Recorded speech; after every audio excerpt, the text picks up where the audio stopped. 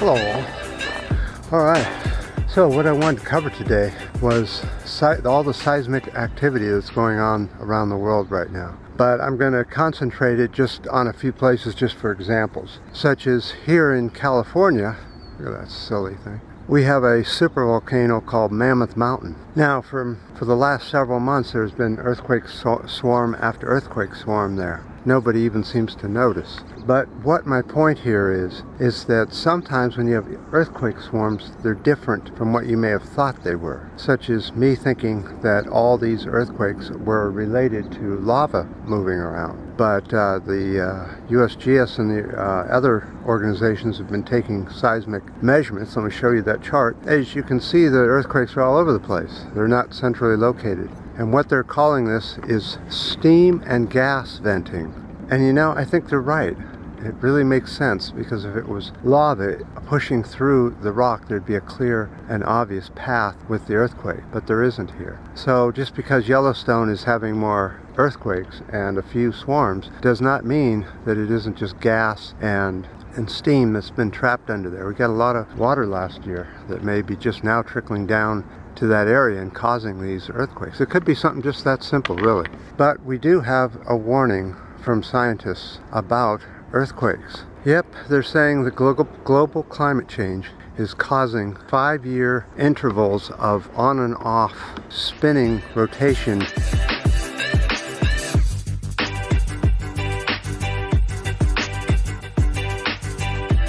of the planet, slowing down, then speeding up and slowing down about every 5 years. And scientists are saying this is just going to get much worse. And they compare it to a merry-go-round. When you're on a merry-go-round when you're kids and you went further out to the center, the thing would slow down. Well, as the ice sheets start to melt, the water is being redistributed. I hope that's the right word. And it's causing everybody to go out to the end of the merry-go-round, which is slowing down the planet. Only in microseconds. Nothing even worth changing the clocks over, because in 5 years it'll switch back anyway. So when you go moving in towards the center, it speeds up. When you go to the outer edge, it slows down. Also, inside of the planet, there's a core that is spinning a little differently than what our spin is. And so every time our spin changes, it causes the fluids in our mantle and our core. Now, this is a representation of the planet Earth. And as you can see, it's pretty explanatory.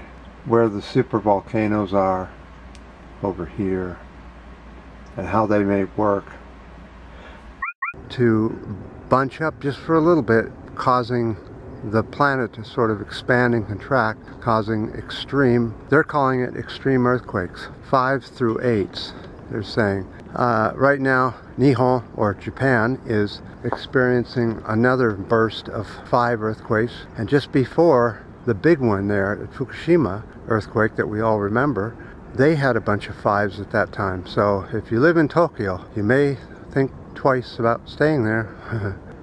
Big earthquakes do, and it's looking like it couldn't be too far away. So they're saying that in 2018 we should see, instead of 5 to 7 big earthquakes, we might see as many as 20 to 25. Whew. Hope that prediction's wrong. Global climate change, it gives so much, and it's so important to pay attention to this, but we're not. We just couldn't care less, could we? So I appreciate all the ups and the downs and the new subscribers, and until next time.